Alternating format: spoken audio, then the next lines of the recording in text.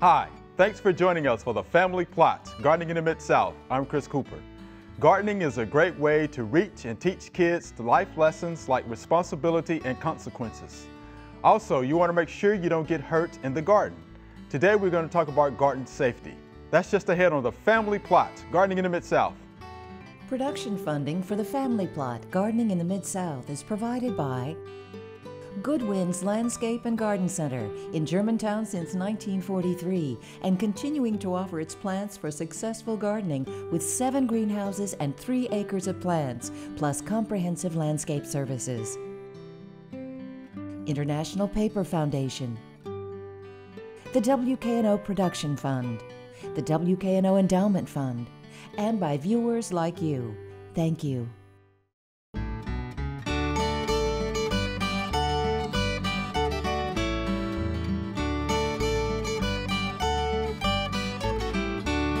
Welcome to the Family Plot. I'm Chris Cooper.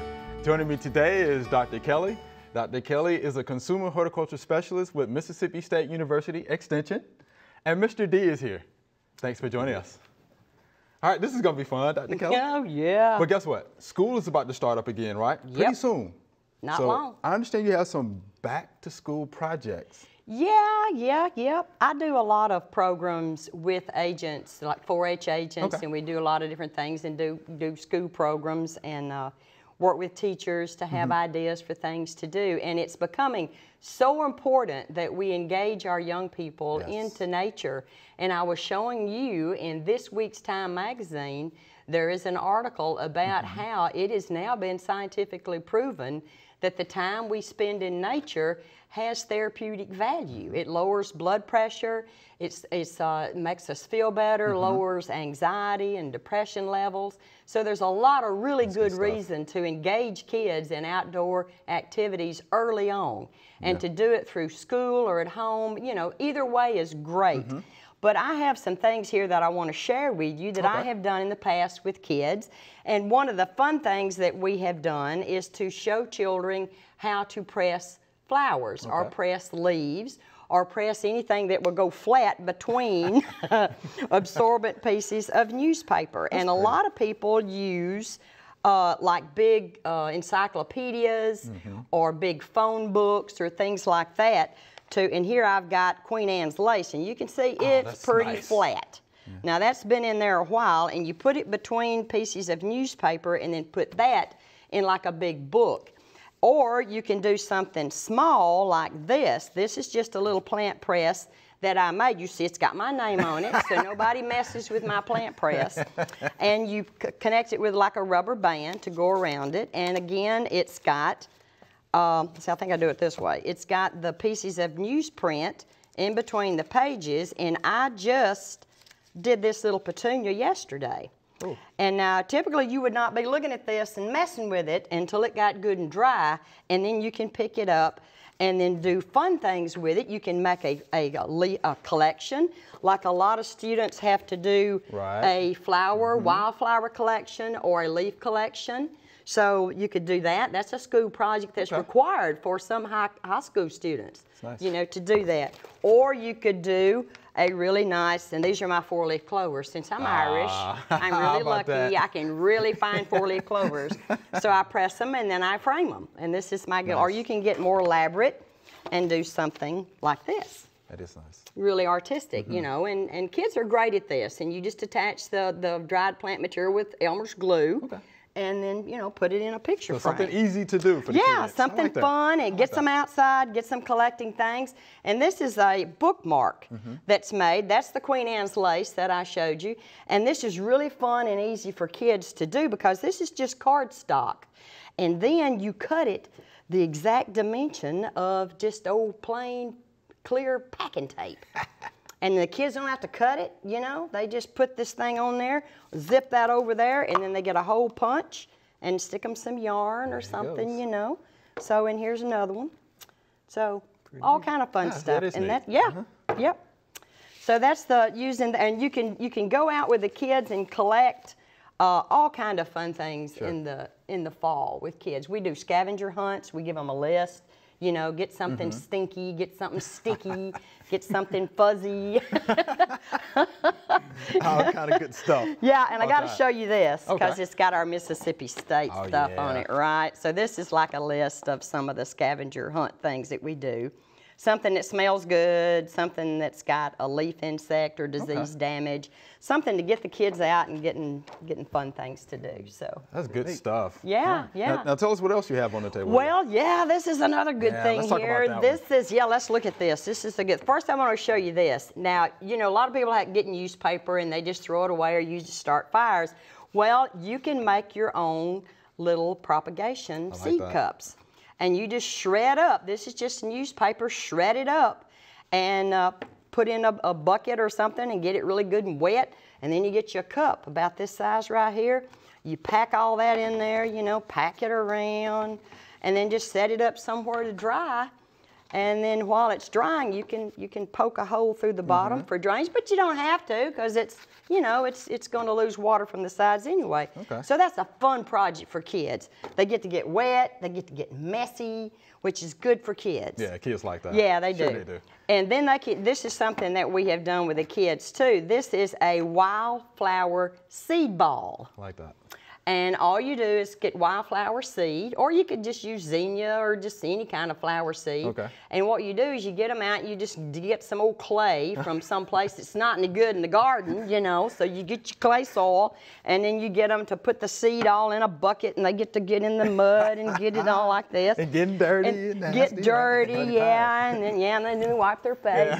Anyway, and then they put them in little balls and set them up and get them hard, and then in the fall, when you sow your wildflowers, like in October, you know, they just go out, take them home, or part of the school garden, throw them out in the edge of the lawn or something where they can, as the winter rains come, and you know, they beat on the soil and spread the seed around like nature. It's kind of like you're mimicking nature. Now, some of the kids get really creative, you know, and make little faces, like this is a sweet gum ball, and this child did, I think that's some kind of sea creature. And this is an old eaten up pine cone. Bass. Yeah, that's a largemouth bass. Yeah, see that mouth? Yeah, he's saying, go dogs. Go Mississippi There State, you go. right? That's good stuff, though, Yeah, Dr. Kelly. yeah. It is. And then you want to show these if we let's do got that. time? We do. Okay, this is all to encourage, you know how you said responsibility and leadership skills? Well, this kind of gives them some responsibility. These are little plant head or plant creatures that you can make, and they're made from a knee-high hose. Now, you fellas probably don't know what that is. I don't have a clue. But it just goes up to your knee, and it's just a hose. This one's white. This was maybe a nurse. This was a nurse's or something, maybe. I don't know. But anyway, this is just you pack soil and you put rye seed, like ryegrass or creeping red fescue or some small kind of seeded grass right in the bottom or the toe of the stocking. Okay. And then the kids, of course, decorate it. This one, she's got some ear bobs. How about that? Yeah, ear bobs. Ear bobs, okay, not earrings, I'm sorry. Yeah, you're too young to know about ear bobs. And then they put the little eyes, little googly eyes, and then the child has to take care of their plant. Okay. And you put it, this is the wick that brings the moisture up, you know, and then it'll germinate. And obviously this child did not take care of Hazel here. Oh, Hazel. She succumbed, I guess the way you say it. But anyway, you can do a caterpillar like this. This is, again, it's just the knee-high hose that is segmented. Okay, You know, you'll that's put the, and then the seed is distributed throughout the soil. Okay. This one, you just put it in the toe because you don't want hair growing on Hazel's face. Okay. You know, the grass coming out her face. But on the caterpillar, it's just interspersed. You mix it with the soil first, and then just put it in the stocking and then tie a knot in the hose. These are just knots in here in the hose. And then, of course, the child has decorated the face. And that's just cute as it can be, yeah. And then the little tail, and then the grass comes up. And I have seen them trim their, you know, they'll cut their grass. And, you know, this one, I had even one child that let it really grow long, and then she platted it. How about that? Yeah, it's pretty cute, yeah. So, and that teaches them some responsibility and, you know, and the needs of a plant. You know, they need light, they need water, you know, those kind of things. All right, well, Dr. Kelly, that's some fun stuff. I know the teachers will really enjoy that. I think that's pretty good. There are a number of gardening events going on in the next couple of weeks. Here are just a few that might interest you.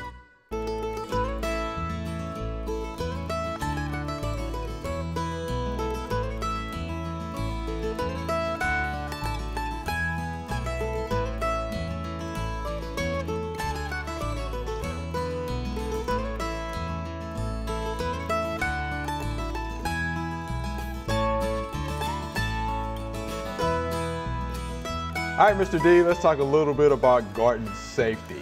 So what do you want to start with that? Well, you know, it's hot out there. It is right hot. now. But first, let me say that, you know, gardening is one of America's favorite pastimes. Sure. It's a good physical activity for you to get involved in. Hunting season's closed. It's too hot to fish. so getting out there in the garden this time of the year is a good thing. You need to it'd be good to spend an hour or two a day out there. Everybody would be healthier. You wouldn't have to go to a sauna. You know, you save your sauna bill. Right. But seriously, out there right now, it's important that you protect yourself. And, you know, I work out in the sun every day. I wear a long sleeve shirt. I wear a hat. I wear work gloves. I work in the soil. And it's important to protect yourself when you're out there anytime, but especially in the middle of the summer. You have to make a conscious effort. You need to make a conscious effort to drink plenty of fluids right now if you're out in the sun. And you need to avoid alcohol and avoid sugary drinks and things like that. It's really, really hard to beat water, just good old water. You need to, if you're using power equipment, it's important to wear safety goggles and hearing protection. And I'm taking some of this information from the Centers for Disease Control in Atlanta. They've got a real good fact sheet on garden safety, and I encourage you to take a look at that. But insect control, you know, chiggers and mosquitoes are very active this time of the year, and we got diseases out there that mosquitoes carry, so it's important to use insect repellent if you're going to be out, and that contain DEET. That's probably one of the best insect repellent out there, and be sure that you do that. Always keep in mind, put safety first, and in whatever you're doing. You know, many times in the garden we're dealing with tools that are sharp, hose, and I'm not talking about knee-high hose, it's a different kind of hose, and shovels and pruning shears and things like that. Be careful when you're using them. Be careful when you sharpen them. And many of them do need to be sharpened, and sharpened tools work better than dull ones. But be careful when you're doing all that. Let me see what I've got over here on page 2. Know your, going back to the heat, know the symptoms of being overheated. Yeah, that's a good one. If you feel dizzy, if you feel nauseated, if you have a headache or something like that, stop what you're doing and, you know, go to the shade or go to an air-conditioned area and cool down a little bit. That's pretty, if you work in a garden all the time out in the dirt, it's important to keep your tetanus shot up to date, because the tetanus organism lives in the soil, and if you cut yourself, you know, you can very easily contract that disease. So it's important to keep your tetanus vaccinations up to date. Sure. Let me ask you about. Did I leave anything out? Yeah, are ticks active? What's that? Ticks. Ticks are. Okay. Ticks are very active right now, and they also carry some pretty bad diseases. The insect repellent with DEET will help repel those. You know, ticks, mosquitoes can be dangerous because of the diseases they carry.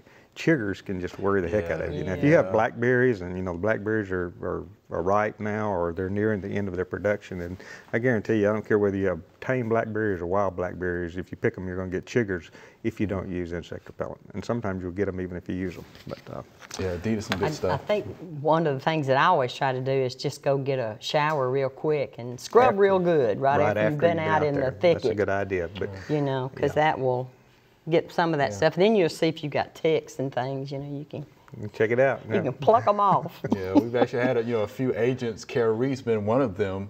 Got attacked by a tick. Yeah. Yeah. So you have to be careful out I've there had tick fever as well. I sure have, and it took a long, long time for them to diagnose it because the symptoms were just so strange. Right.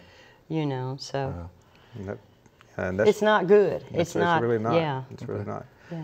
And I guess something else to think about too, Mr. D. What about using ladders when folks are trying to prune and things like that? Yeah. That's why I try to keep my fruit trees less than 8 feet up. You know, I'm not 6 feet tall. I'm 5'10", and I've got pruning shears that are 2 feet long, my loppers. Right. And so my fruit trees are just 2 inches short of 8 feet. Right. Because, you know, I'm not gonna work them from a ladder, and you just don't need to do that. If there's any way you can stop doing that now, with apples and peaches, plums, and nectarines, you can do that pretty easily. Pears are pretty hard to not let get taller than 8 feet. But I mean, and you got to be brutal with them. You know, you gotta really do some serious pruning in the late winter. Right. Wow. But I just do not recommend working from a ladder. Okay. Yeah, just get a professional if it's above your head is what I usually tell people. Yeah, it's not Get worth you a the risk. good arborist or somebody who knows how to handle chainsaws way up in a tree and that kind of stuff. So it's just too dangerous. Another thing in the garden, many times we use pesticides, so be very careful that you follow and read the label directions. That's Pesticides. a good point. Store them in areas where children can't get to them or pets can't get to them. You know, storing those pesticides. Make sure they stay in the container they came in.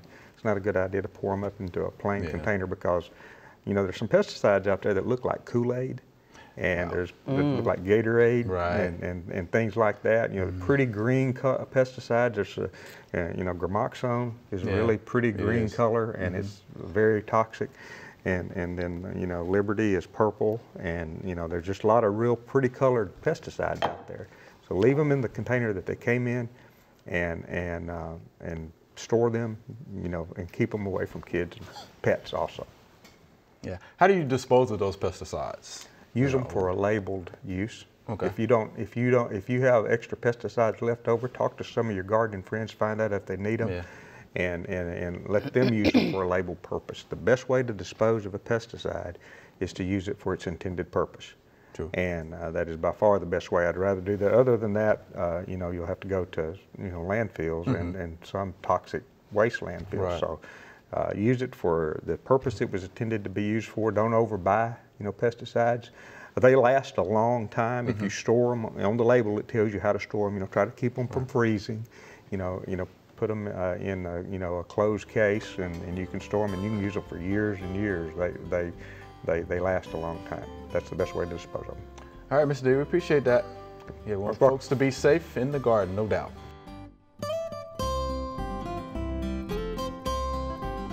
Well, all of the flowers that we planted seem to be doing very well, all 3 kinds.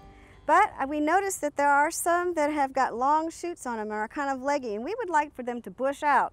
So now's the time. I know a lot of people will have a hard time doing this because you end up cutting off some flowers, but it's best to cut them back, head them back at this time, and then they will branch out and be prettier. And you want to cut them back to another joint where a leaf comes out so you don't leave any empty stubs. The key to good pruning is to know that you were never there, so you prune so it doesn't look like you ever pruned it. Now all the long branches have been headed back, and the plants will each try to bush out and become more beautiful. All right, this is our Q&A session. Y'all ready? This is gonna be fun. Oh yeah. All right, here's our first viewer email. I have 5 pepper plants, and they are all tall but not producing any peppers. Is this common? And this is from Craig in Middleton, Tennessee. Mr. D, what do you think about that? I may refer to. Oh, you go to the next Oh, one? I've got, all right, I know what's going on with that. I do. All right, let's go. Because my peppers are doing the same thing. And I grow my peppers in pots so that I don't have to stoop down. I'm getting old, so I don't like to stoop down, so I grow my peppers up. Okay. But temperatures above, daytime temperatures above 90 degrees will cause blossom drop. And that, obviously, if you don't have blossoms, you're not going to have fruit. Right. And nighttime temperatures above 75 degrees will do the same thing. And obviously, we've had that lately. We've had some those kind of things happen. So don't despair if that's the problem. They will continue to flower, and when temperatures moderate, you know, you will get some fruit set. Get fruit.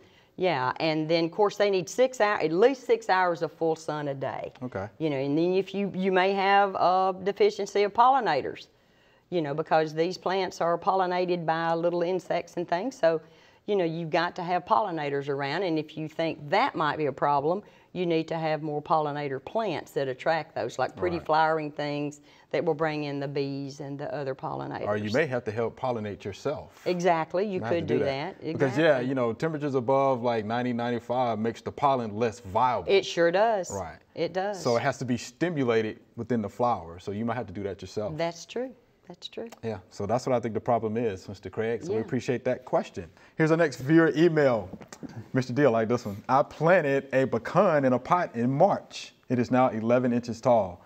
When is a good time to put a pecan sapling in the ground, and how long do they take to mature? And this is Miss Jean in Covington.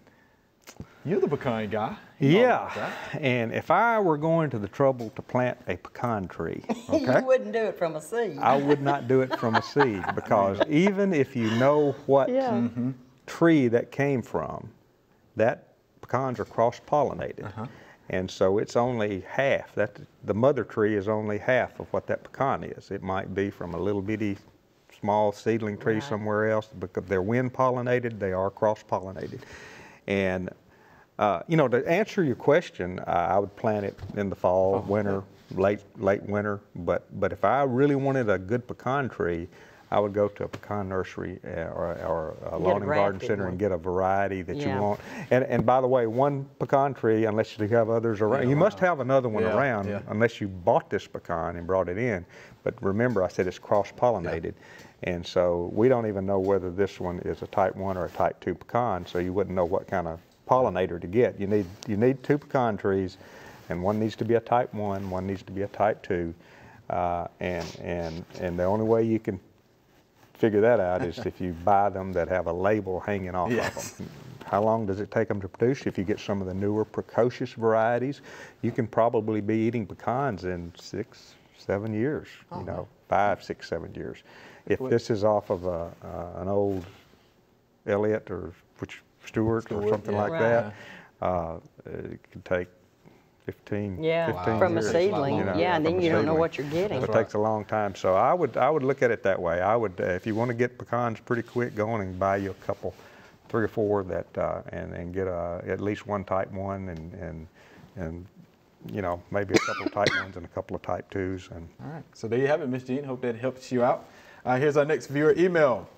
Can you please explain to us gardeners about these awful tomato hornworms? How and when do they come to be on our tomato plants? Do hornworms come out of the soil, or are they from eggs laid by a large moth? And this is Miss Hazel in Eads.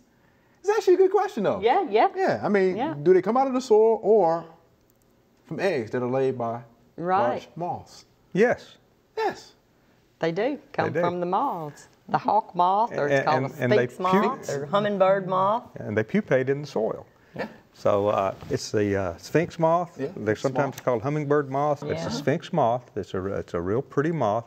The moth will lay an egg on a tomato plant, and it'll hatch, and it'll be a little bitty hornworm, and it gets bigger as the more it eats. And you can find them by looking for the droppings. Right. Is the easiest way to find them, because they're so well camouflaged on a tomato plant. You know, look where the bare stems that's are. Bare stems. That's where they've been. You know, that's where they've been. Because they will just about defoliate a tomato plant. Sure will. Fortunately, a real good product to control them is BT. Bacillus thuringiensis does a real good job of controlling them. There's no waiting period. It's not harmful to humans. It's not harmful to beneficial insects, and you can put that out there and they'll take care of them. But they are from a moth. And after they finish, like this old boy right here that we got on the table, he's about done. You know, he's about as big as he's going to get. So he'll crawl off in the ground, fall down in the ground, and he'll pupate. Okay. And then next spring, it'll be next spring. That's when. Then I don't know whether they go come out as a moth. And here again are the dropping. Yeah. Yeah. Little worms have little droppings, big worms have big droppings. Yeah, it's a big dropping. There's no doubt about that. And that one is, by the way, a tobacco hornworm. The tomato hornworms have a V on them. I mean, you can tell the difference. The V is wow, I could have had a V8. Just remember that for tomatoes.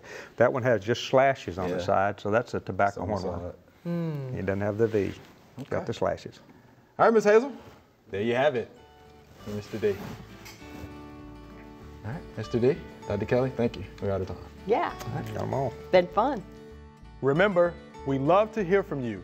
Send us an email or letter. The email address is familyplot@wkno.org, and the mailing address is Family Plot, 7151 Cherry Farms Road, Cordova, Tennessee 38016. Or you can go online to familyplotgarden.com. That's all we have time for today. To get more information on any topics we talked about on today's show, go to familyplotgarden.com. I'm Chris Cooper. Be sure to join us next week for the Family Plot, Gardening in the Mid-South. Be safe.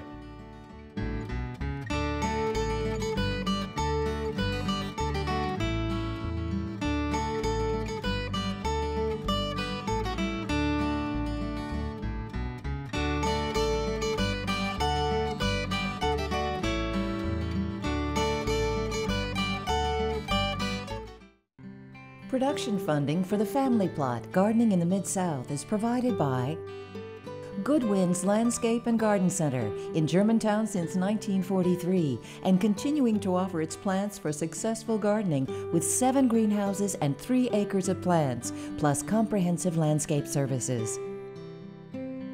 International Paper Foundation, the WKNO Production Fund, the WKNO Endowment Fund, and by viewers like you. Thank you.